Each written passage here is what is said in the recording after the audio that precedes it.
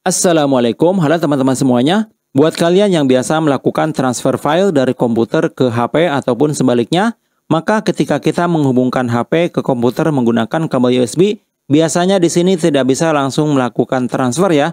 Karena pada HP, untuk konfigurasi USB biasanya ada pada pilihan jangan transfer data ataupun pada pengecasan HP. Dan di sini kita harus memilih transfer file untuk bisa melakukan transfer data dari komputer ke HP.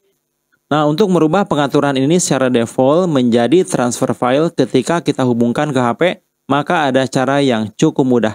Nantinya, setiap kita menghubungkan HP ke USB seperti ini, maka untuk data akan langsung terbaca dan bisa melakukan transfer file.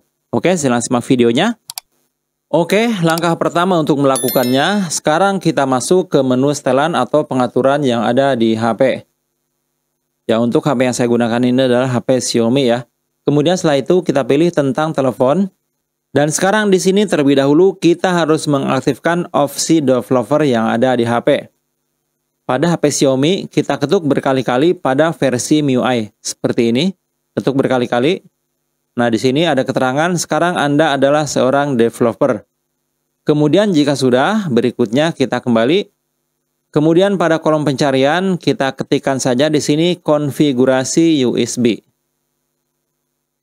Ya, ketikkan seperti ini.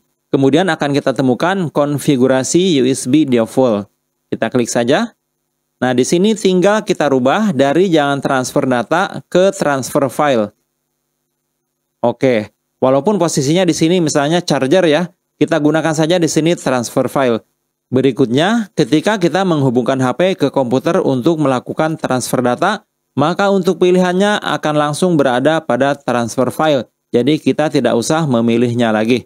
Oke, bagaimana? Sangat mudah bukan? Dan mungkin sekian saja untuk video pada kesempatan kali ini. Semoga bermanfaat. Terima kasih banyak sudah menonton. Wassalamualaikum warahmatullahi wabarakatuh.